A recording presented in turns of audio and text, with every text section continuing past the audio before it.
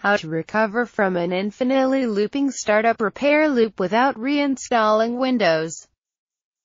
Recovering your system. Boot to the System Recovery Options screen. If Windows automatically opens Startup Repair, and subsequently fails to fix a problem, you can skip ahead to step 4 below. In the System Recovery Options screen, click Startup Repair. Windows will search for an attempt to repair startup problems. If startup problems could not be repaired, you will receive the message, "Windows cannot repair this computer automatically."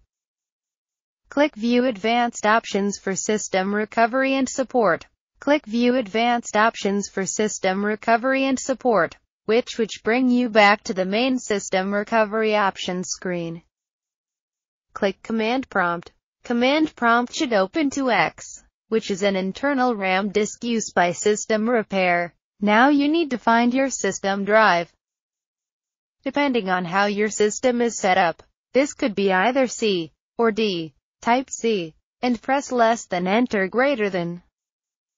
Verify that this is your system drive by typing dir and pressing less than Enter greater than.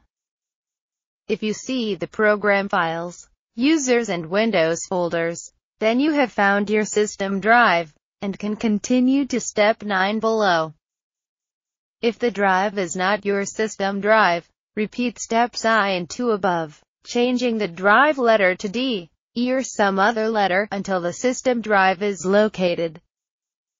When you have located your Windows system drive, type 400 Windows System 32 config and press less than Enter greater than. Type dir and press less than Enter greater than, and verify that the following files and folders exist in the config folder. Regback, which is a folder. Default. SAM. Security. Software. System. Type 1500 My Backup and press less than Enter greater than to create a backup folder that you can use in case this procedure does not work as expected. Type copy asterisk My Backup and press less than Enter greater than. If you are prompted to overwrite existing files, press A to allow all backups to be overwritten. Now you need to check if you can use the automatic Windows backups to restore your registry. Type 400 regback and press less than Enter greater than to go to the regback folder. Type dir and press less than Enter greater than to view the contents of the folder. All the following files must exist. The default, SAM and security files should each be about 262,000 bytes in size. The software file should be about 26,000 bytes.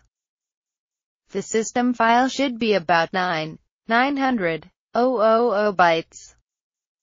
The file sizes presented here are approximate estimations, and may vary depending on your system. If any one of them are 0 bytes, then you should stop what you're doing now and seek an alternative method of recovering your system, because Windows cannot function with a 0-byte size registry hive.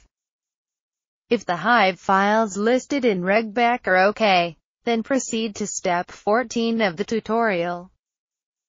Type copy asterisk and press less than Enter greater than to copy the backup hive files to Windows System 32 config. If you are prompted to overwrite existing files, press A to allow all file to be overwritten. Type exit and press less than Enter greater than to close the command prompt. Click the Restart button to reboot your computer. If all goes well, your system will boot normally.